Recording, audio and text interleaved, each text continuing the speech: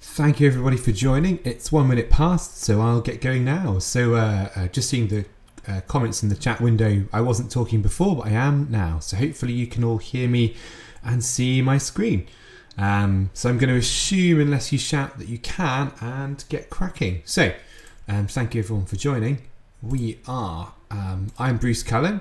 For those who don't know me, I'm the Director of Products here at Cookdown, and today we are here to talk about a new version of the SCOM Connector for ServiceNow, version 1.5, which is live today, just launched. So before we dig into the cool new features, I guess it's worth understanding what it is. So just as a bit of background really, the SCOM Connector is made up of 3 things. Each of these things is sold as sort of individual products, but is a suite, so they work better together. To start with, we have Alert Sync. Alert Sync is all about pushing SCOM alerts up into ServiceNow as incidents to automate the incident creation process. It works with event management from ServiceNow or standalone and automates that process. Then we have Discovery, which is all about populating ServiceNow's CMDB, Configuration Management Database, with CIs or configuration items from SCOM's vast object store. And then finally we have Mapping, which is all about joining the dots in between those individual CIs with their relationships. What's the point in knowing about the status of a database unless you know the applications that run on top of it? So that's the background to what we're doing here today. So let's talk about what's new. So the first thing to talk about is on the discovery front. We're really excited to announce regular expression support. It's a really cool, useful feature, and it's got some really good kind of use cases in being able to manipulate the data that we get out of SCOM before we push it up into ServiceNow. Let's look at what was in place kind of before this release. So this would be a sort of typical payload for Linux servers. We've got the name fields, the core count, the RAM, and the OS pushed up using our green keys from SCOM. And when this is run through our engine for a server called Server 01, this is what you would get. So you'd get the core count, the RAM, and the OS replaced, and the name replaced as well. So cool. What's the problem? This all looks fine to me. Wrong. This is not okay. And the reason why is this guy here. If you have a blank CMDB, this payload will work perfectly well. The issue comes in where you have other discovery sources. So if you had, say, ServiceNow's own discovery tool and Cookdown discovery, this would create duplicate CIs because the name attribute is what is used by ServiceNow's identification and reconciliation engine to decide whether something is unique or not. And for ServiceNow discovered CIs, they use the NetBIOS name, not the FQDN. Now, for some classes, that's not a problem because you have both the NetBIOS name and the FQDN available for selection. But in the case of Linux servers, that data is simply not available in SCOM. So up until today, if you wanted to push up Linux servers, you'd either have to accept duplicates or not use SCOM for Linux server population, which is a real shame because we have some customers, some people are looking at this product who have a large number of them and want to get this value. So now let's have a look at what this would do with regular expression support, which is, as I say, new in version 1.5 launching today. So everything is the same in this payload, exactly the same, with one change, which is our name field. We're going to put in the regular expression syntaxing. So we start the payload with regex. We put our key in, exactly the same key as before. And then we put in our regular expression after the commas. Let me just explain this regular expression quickly because not everyone's familiar with them. I certainly wasn't until fairly recently. So /D,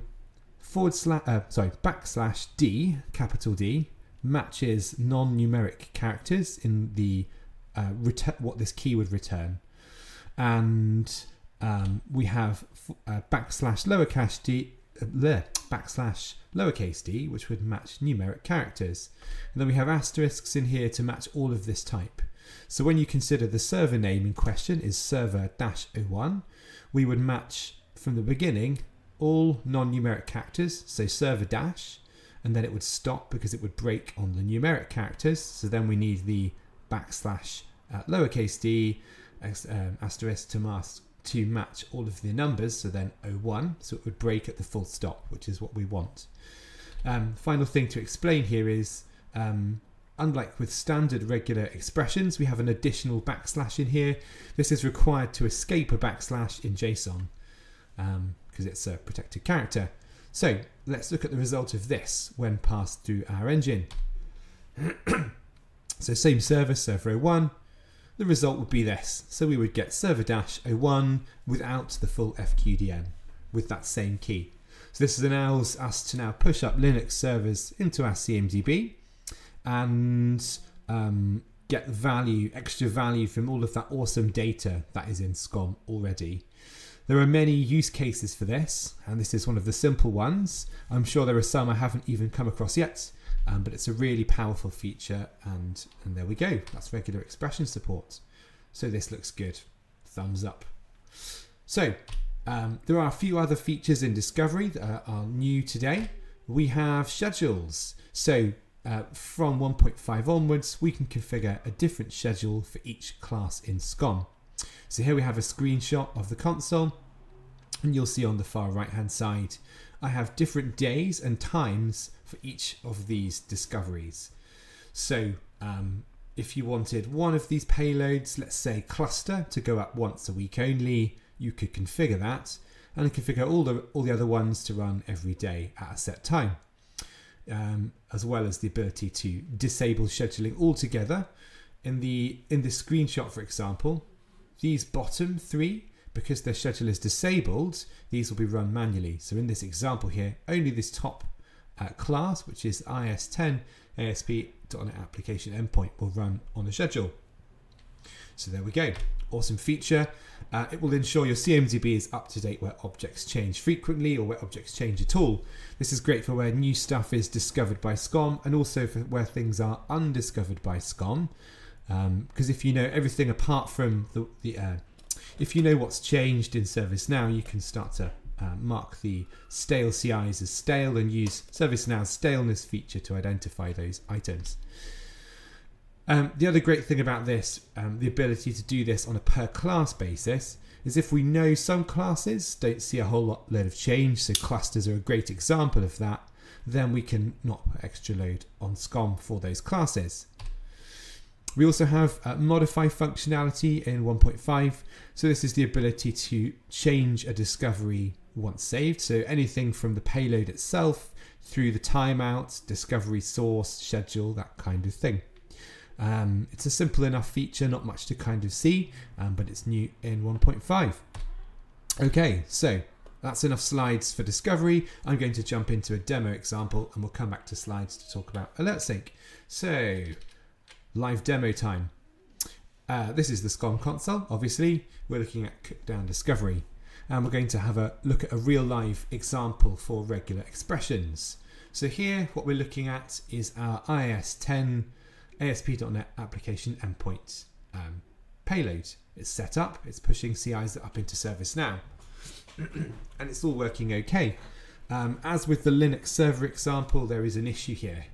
I'm going to recreate this payload and you will see what the issue is. So if I go create discovery, I'm going to disable enterprise application sync, and I'm going to select the IS10 ASP.NET Application Endpoint class and find an object from it. Here are the keys. I've got the payload in my clipboard already to see what we've got. Nothing awry so far. We'll validate this payload to check the JSON is good and go next.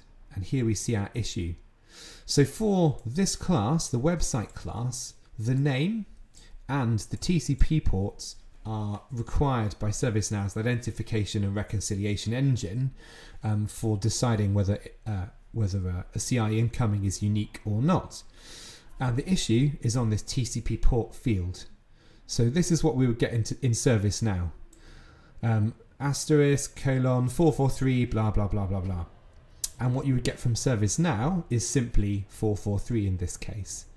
So in other words, if we pushed this payload into ServiceNow, we would get duplicate CIs. So what we're going to do is we're going to apply our regular expression to this so that we work around this problem. I'm just going to quickly find the line I want from a notepad file so I don't have to type it all for you. So we're going to put in the regular expression syntaxing here, which starts off with regex like that. We then have our key. At the end of the key we'll put in a comma, and then in single quotes we'll put our regular expression. So for this one I want //d plus. So in this case D matches numeric characters, so 443, and plus means match one or more numeric characters. So in other words, all of those numbers 4, 4 and 3, and that would be all that would be found, because the rest of that keys data is text that we would strip or symbols. We'll just finish off the syntaxing, and what you'll see is the key turns yellow. Regex syntaxing rather turns yellow, so you can see it's a valid regular expression, that the formatting is correct. We've got our green key as before. So now if I validate this payload to check it's good JSON, it helps if I can I'm going to cheat rather than try and figure out what I've done wrong. I'm just going to cut and paste regular expression of this line from a notepad file. It will be something in the syntaxing, no doubt. Probably I can see what I did. I put an extra space in there. Doesn't matter. So this payload will now validate successfully, and you will see on the summary data port 443. So we've stripped all the extra stuff, all the colons and the FQDN of the machine the website runs on.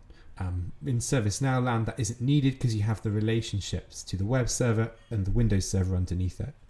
So I'm just going to save this, and before I do this I'm going to have to just quickly remove this existing payload from SCOM, because otherwise it will go, it's already there.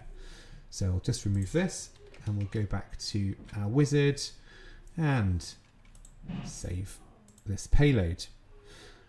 Okay, and there it is right in front of my eyes, and I'm going to run this now to push up CIs from this class while this is churning in the background. Okay, cool. So this is ServiceNow. What we're looking at here is the website class in ServiceNow, and you can see all of the CIs I already had pushed up. So you can see their name, and you can see this issue here with the ports.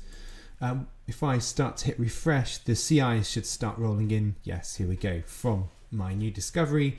So you can see that we've successfully replaced all of this with simply 443.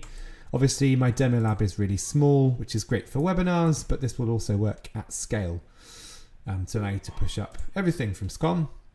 As the TCP port attribute is required for identification and reconciliation, and this value is different from this value, I'm creating duplicates here.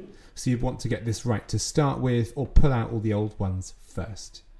So that's the first thing I have to show. So we're going to go back into slide land now. We're going to go over here and jump onto Alert Sync. So Alert Sync is part of the same suite as Discovery, which is why we're talking about them together. So what's new in Alert Sync? So to get you started, we have a guided setup baked into the ServiceNow store app from here on in, which is really great for just getting going. It's a sort of cut down set of instructions, the bare minimum to be able to be successful. It means you don't have to go and find documentation or figure this thing out yourself. You just get going with what's in there. Really great for trials, and means you don't have to keep jumping to websites and videos and whatnot. It's all in one place. We have more data for those alerts that we push up from SCOM. So from this release onwards, we have the site ID field. It's used by MSPs where they have multiple customers in one SCOM instance. MSPs is managed service provider, should have said that earlier. This allows them to have incident creation rules that do different things based on the site ID field's attributes, properties. And we also have the context field, which is super useful for troubleshooting. So this did exist in the old app. In the case without event management, we have included it for event management as well, which means for event management rules, you can do all the cool stuff with event management using the data in that context field to create event management rules from that data. And finally, and most importantly, we've introduced wait rules into 1.5. So what are wait rules? In a nutshell, they let you add a delay to incoming SCOM alerts before figuring out whether we're going to create an incident from them or not. So why do you want to do that? Why would you want to hold back alerts rather than get incidents raised as quickly as possible? Answer is pretty straightforward. Think of things like port flaps and a good old CPU utilization graph here. So in this example here, I'm looking at an hour and over 80%. I have a monitor set up and it will raise an alert when the CPU spikes above 80%. So this case here. So you can see there are 2 spikes above 80% in this graph I have. So when everything's looking okay, the monitor will recalculate and it will automatically close alerts in the good times where utilization is below 80%. So you can see from this graph here we have one spike that's about a minute in duration, the first spike, and we have another spike that is about 5 minutes long. So we would get excuse me, we would get 2 alerts from this. So the thing we have to figure out here is that something we want? Do we want incidents for both of these spikes? The answer might be yes, in which case you don't need wait rules, but for the vast majority of customers the answer is not yes. They only want incidents for things that require action immediately. So they may want one for the longer of the spikes, but not for the shorter one. They may not want to see incidents for either of these spikes at all. So let's assume for a minute they want anything more than 4 minutes, any alert that's open for more than 4 minutes to result in an incident. Let's look at how life was before wait rules came along to compare. So in this example here, CPU goes up to 80%. For a minute, a SCOM alert is raised. It's pushed through into ServiceNow and as an alert record. That alert record is evaluated against incident creation rules and a match is found, so an incident is raised. 1 minute passes, that SCOM alert closes, which marks the alert record as closed too. But we have this incident here. I mean, with the current pre-1.5, you could add in scripts to govern whether the incident is also closed, which is desirable in some cases, but in some customer cases, this is simply not required. You do not want this incident. So now live with wait rules. So same scenario, SCOM alert is raised when above 80% utilization is hit. It's pushed through into ServiceNow as an alert record. But this time, rather than going straight to an incident creation rule, we are evaluating it against a wait rule.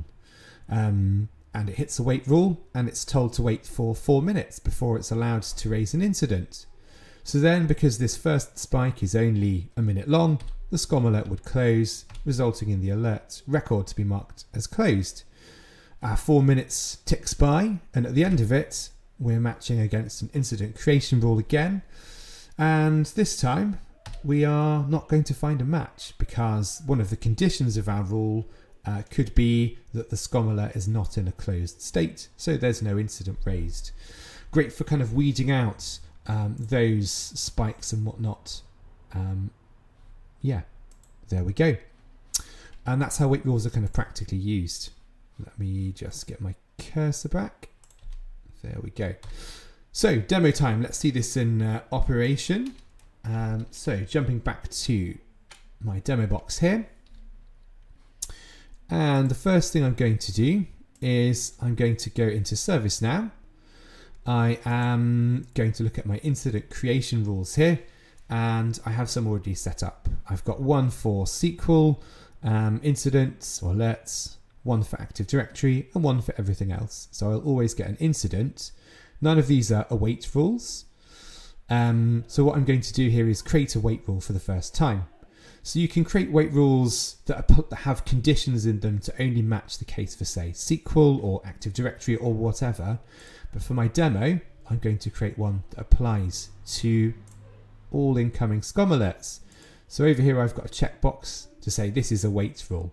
When checked, the UI changes and you get this wait duration box here. So in here I'm going to say we want a wait of a minute. I'm going to give it a name. And I'm going to mark this rule as active and make sure it's my highest priority rule, so it'll make it process in order 10. And then we give it conditions. So this is how you can say that wait rules should only apply to some incoming SCOM alerts. But in this case, I'm going to make it apply to all incoming SCOM alerts by saying alert ID is not empty. All SCOM alerts have an alert ID. So there we go. I'm going to submit this. And then I'm going to push through an alert from SCOM. This guy here will do, oops, wrong state. Let's set it to state create incident, misclick. So in this case, I've set up my connector from SCOM to only push alerts through to ServiceNow where they're in state create incident. In that case, the connector is set up to wait for a minute before pushing them through. So when we see this forwarding state field update to something, there we go, it will start the process of pushing it up to ServiceNow. So if I jump back to ServiceNow and go through to my SCOM alerts, we should see it come through to the top of this list in a bit. So I'm going to smash refresh until it appears, which takes a moment or so. And while I'm doing this, I'm going to look at see what questions are coming into the chat window. Let's see what we've got. So yes, wait rules can be configured for each and different monitors. We support SCOM 2012 R2 and above, including 2019 and all the UR update rollups that have been released. We test them. Event management is not required. It will work with or without event management. In the case without event management, you would download our store app, which looks like this. These tables are part of our store app and contain a table in which SCOM alerts go, plus the incident creation rules themselves. If you use it with event management, which is also a common thing, then you wouldn't have our store app. You would simply push alerts from SCOM up into event management. There's a checkbox in our UI that governs that. So all things are possible. We support ServiceNow Kingston and above versions, including Orlando. Are there any other questions I've missed? Let's see. Okay, there we go. So here's the SCOM alert. It's come in. And you can see the rule it's hit is my wait rule. So it hasn't yet got an incident. If I click into this SCOM alert, you've obviously got all of the information about the alert itself. If I scroll down here, you see it's hit the wait rule, no incident here under incident attributes. But what I'm going to do is go on to the alert history tab. So here you can see what exactly has happened with this thing. So starting the wait rule for rule called wait rule with a duration of 1 minute. So you can see it's hit this rule. I called it wait rule. And we've got a minute to wait. So we'll see what happens. After 1 minute, what I'm expecting to see here is the timer passes, the 1 minute time passes, and then it's pushed through to the incident creation rules, which are a lower priority. I can see here, there we go, from the squiggly here, that's happened. So if I refresh the page, what I'm expecting to see under incident attributes is, yes, it's matched a rule, in this case SQL, the SQL rule, and it's been given an incident. There we go. If I go through to my alert history, you will see what exactly has happened. Wait complete, rerunning incident creation rules, perfect. Because these 3 bits of information all came in the same second, if you look at the timestamp here, it's pretty quick. They don't necessarily fall in the order. The UI sorts by time, but if they all come in at the same time, with the smallest granularity being 1 second, they appear out of order. But there we go. So the alert's been assigned to incident creation rule SQL, and it's created an incident. So there we go. That's wait rules in action. As I mentioned earlier, you can do what you like here. If we gave this a condition that said the name of the alert must contain SQL, which is the same condition as I have in my SQL incident creation rule, that would only hit those, and everything else wouldn't get the incident creation rule, the wait rule, sorry. And that's Wait Rules in action. It's really quite simple, and that's part of its power. They just do what they say on the tin, which is great. Okay, back to slide land now. 2 seconds while I get there. Okay, so that is all the cool new stuff we have to show today.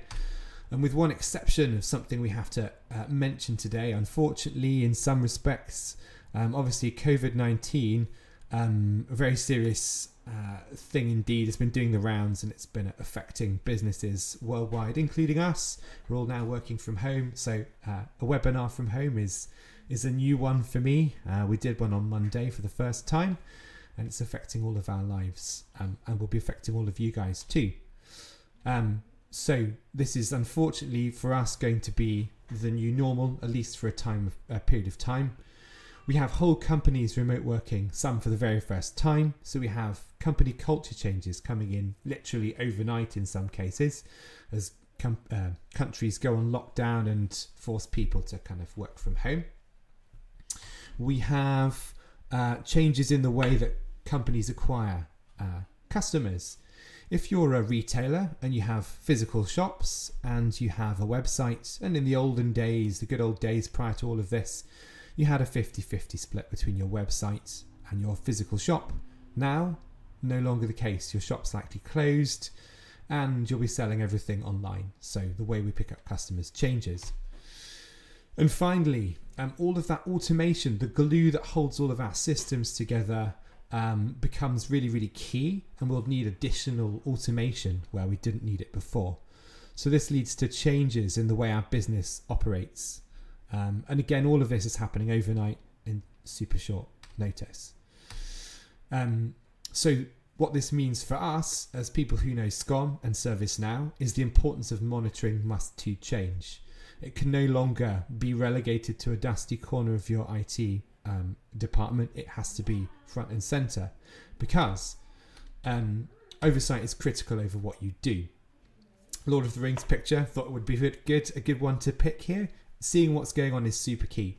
So going back to those examples we mentioned earlier, in the case of businesses working from home overnight, if you're a shop that uses VDI, for example, you may have had 20% of your employees remotely connecting to your VDI environment before. Now everyone's using that platform. So guess what that means? If that platform goes down, the impact is going to be a whole bunch greater than it would have been before. So keeping on top of it is key. If you have, in the case of your shop, your website goes down, remember 100% of your sales are now going through that website rather than 50-50 splits. If your website goes down, you're not going to make any sales. A large impact for your business. And in the case of your automation, if that goes down, the impact of it will be greater than once before. You may lose customers as a result of it. You may be spinning up new automation to cope with what's going on using tools like Scorch. So oversight is critical. So for this reason, from today, we are introducing a new pack for AlertSync in response to this, called our Business Continuity Pack. And what is that? Essentially, it is AlertSync as you know it, and we'll be giving it away for free for the next 90 days. We think this is a really good, sort of appropriate response, as businesses will be sort of struggling with this new, hopefully temporary world. But having oversight over your SCOM alerts is more important than ever. Getting them up into ServiceNow will play a large part of that, because if there are incidents, you can route them to the right people, get them resolved more quickly, and get value from the monitoring you already have in place with SCOM, which is super valuable. We'll also get you sort of going for free with free professional onboarding service.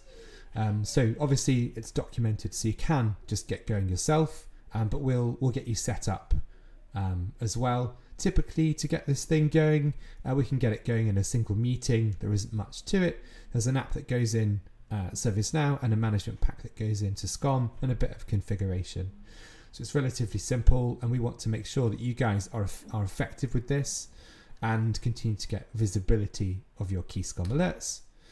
Of course, we'll give you free support throughout your use of the product. And finally, all of the cool features that we've just showed off are yours as well. So that goes live today. and is a really good thing for the SCOM community, and is an appropriate response, we think, to what's going on in the world. These are not normal times that we live in. Get your license now. If you're interested, go to cookdown.com/alertsync. There's a form on that page. Fill it in and we'll send you the license and tell you how to book your onboarding meeting. So that brings us nicely to time. So that's everything we had time for today. If there are any other questions or any that I missed, we'll take them now in the chat window. But if not, thank you very much for joining, and I hope you enjoy the new version. So I'll take any questions now. So in response to your question, Kelly, yes, you're not obligated to buy after the 90-day period. You can stop using it after that period. It's entirely up to you. But yes, after that 90-day period, you would need to either buy it or you would stop getting use of it, essentially. What's the time needed for a ServiceNow admin to implement? So all your ServiceNow admin actually needs to do is install the store app and grant permissions to you as the SCOM person, presumably, to set it up and to create a service account. So an hour will do the job, basically. It's not a particularly arduous process. Are there any other questions?